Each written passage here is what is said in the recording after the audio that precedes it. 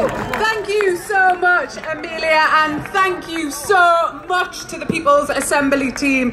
Please will you give them a massive round of applause for putting this on today. All of the volunteers, all of the stewards, Ramona McCartney, the national organiser, absolutely unbelievable effort. And what an 18 months it has been. We have endured so much.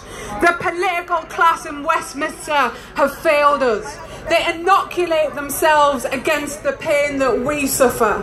We will not forgive them. And no, we will not be patient against their political ideology, a belief system which sees exploitation, grotesque levels of inequality, the constant threat of war and destitution as a fair price for the protection of a system which serves them so well and the richest so well. We have run out of patience with their system and with the destruction that they wrought. They willfully look away at the housing crisis, at poverty pay. They have encouraged a system of privatisation and fragmentation of our NHS, taking away more and more of our services.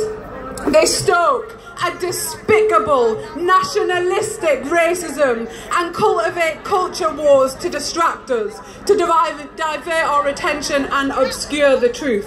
The truth is, they refuse to serve our interests and they have disdain for our lives. They are shameful, and Boris Johnson, Matt Hancock, Priti Patel, the lot of them have to be forced out of power by a movement.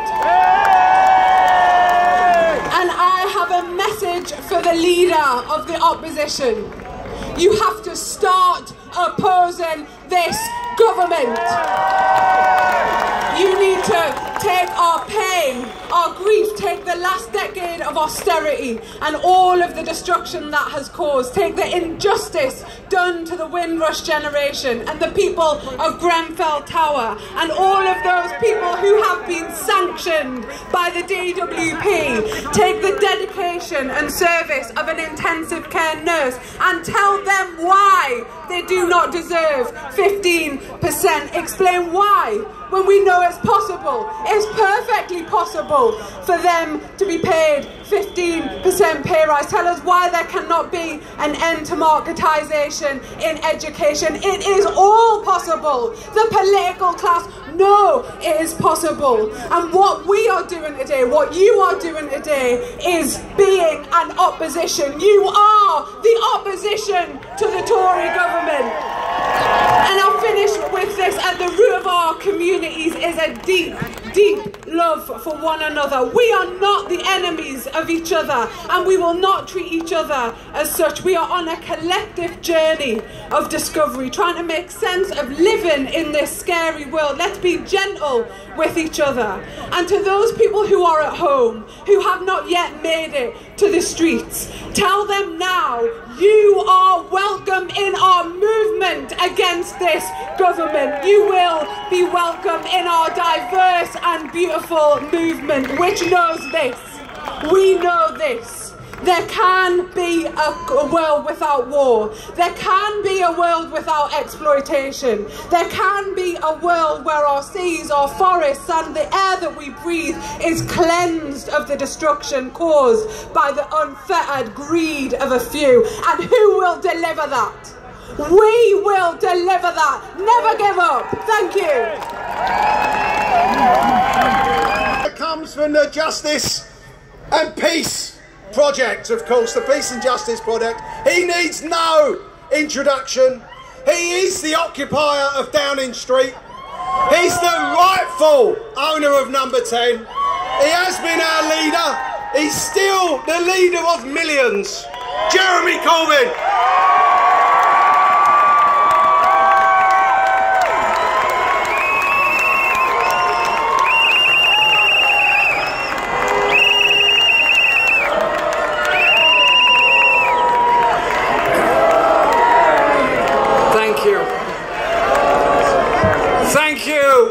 Thank you, Steve, for what you just said and all the work that you do and the incredible leadership that you bring and will bring to our trade unions all over this country. And speaking here today as the representative of the Project for Justice and Peace, I want to bring a message to you of this. First of all, I'm so proud to see such a range of organisations and communities and interests in this square here today. People representing the hope of a world of peace, not war. Of a world free of nuclear weapons, not threatened by nuclear weapons. I'm here proud to stand alongside teachers and educational campaigners who bring hope to our children through their skills and are campaigning for proper payments to our schools to help children recover from corona and the way in which they've lost so many educational opportunities. I'm proud to be here alongside health campaigners for all that they do and all that they've done and all that they will do. And I'm also very proud to be here alongside so many people who understand with passion the whole issue of environmental sustainability. I am fearful that COP26 in Glasgow later this year will become an exercise in greenwash self-aggrandizement before they get into private jets to head off home. The reality is the poorest people in the poorest countries suffer the worst air quality, the worst quality food, the shortest life expectancies, and the danger of flooding, pandemics, and of course so-called natural disasters. So we have to be serious about campaigning for environmental justice all over the world as well as in this country. Our health service was founded by people with vision. Vision of healthcare free at the point of use as a human right. The current Secretary of State for Health is only interested in handing out contracts to Serco or other companies, privatising our NHS, and our Prime Minister said to me in December 2019, I was scaremongering when I said American companies would come in and take over our NHS. Well, if I was scaremongering, how come Centene now run a GP practice in my own constituency? I say, get the contractors out of the NHS! Pay the NHS staff the 15% increase they need and deserve. But we as a movement are not just about defending the gains that our predecessors made in health, in education, in housing, and in so many other areas. We're about taking things further forward. A world of peace, a world of justice. And there's a great injustice that happens when you get older. And all of us one day are going to get older. Probably half the people in this square at some point in their lives are going to need social care. I say this to those that are thinking of social care policies. Make social care the equivalent of our NHS and provide it free at the point of need for everybody. If as a country we can afford to create more billionaires during a crisis than have ever been created before, we can afford to tax those billionaires to fund the services that we need for the future. That is what justice is about. That is what justice looks like. And here today, all of us, in all our diversity, are a real strength. We will never allow the Islamophobes, the anti-Semites, the racists, or anybody else to divide us.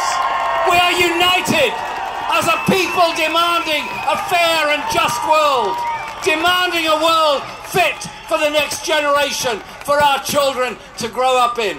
Now, political power comes from lots of places. Yes, of course, there is political power that comes from elected offices. That is absolutely obvious.